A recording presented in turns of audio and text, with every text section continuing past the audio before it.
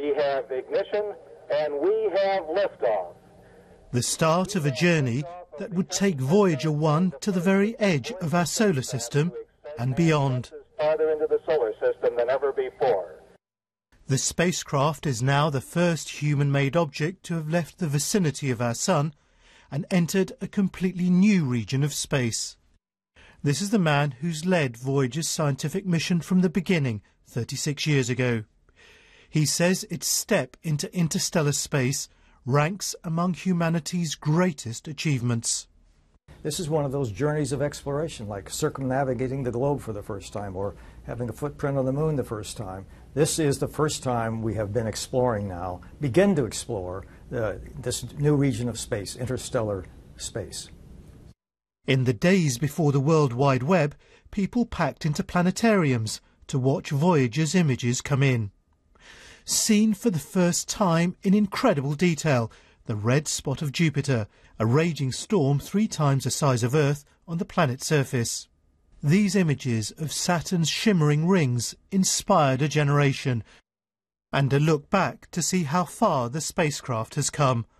The Earth, a pale blue dot in the middle of the screen.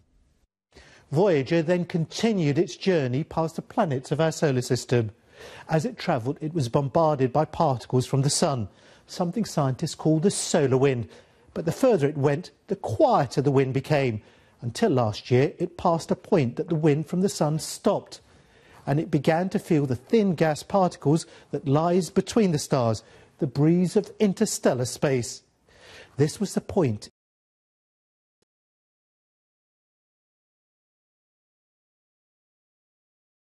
golden disc with sounds and images of life on Earth, and on the back of the disc, directions to our world, just in case an advanced alien civilization comes across it. The possibility of life at another planetary system someplace is very high. There are just so many planetary systems. I think eventually you have life, and probably intelligent life. Now, whether they'll ever actually run across Voyager, that's hard to say, but I think it's a great idea. Voyager will study interstellar space for 10 years or so, until its batteries die out. But after that, its mission will continue for thousands, if not millions of years, as an emissary of human civilization. Pallab Ghosh, BBC News.